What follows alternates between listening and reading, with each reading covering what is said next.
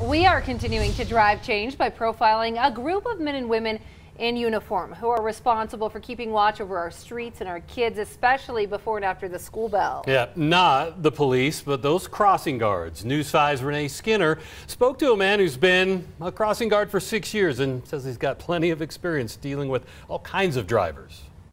On the corners of Montbello and Meadowland. All right, you too, buddy. A pair of District 11 crossing guards. One in a skirt. Guys, be safe walking up the hill. The other Is that Mr. Joe? in blue jeans. Did y'all have a good snow day yesterday? Never too cold on a day like this. To speak to Mr. Joe Craven, he spent the past 6 years at intersections like this, Yeah, it's a little slick. where there's all types of weather and all types of drivers. It's gotten more about me and less about what's around me and who else is out here with me. Mr. Craven isn't shy about calling out bad drivers.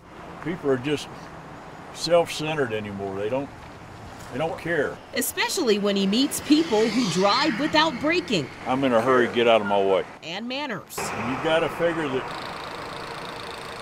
well, their mama didn't raise them right. Joe says every mother's concern should be her kids. Same goes for drivers who enter a school zone. Slow down. That may not be your kid, but it's somebody's kid. Yeah, some great talk there from Joe. Renee Skinner reporting. He sounds like a great guy. And Joe also says that drivers need to be practicing giving themselves enough time to get to work every morning. If you allow plenty of time, there's no rush. And if you're late, that's fine too. As we work to find solutions for everything from crash safety to crumbling streets and beyond, we still need your help. So email us your thoughts and concerns at drivingchange@koaa.com or make it really easy. You can message us through our Driving Change Facebook group.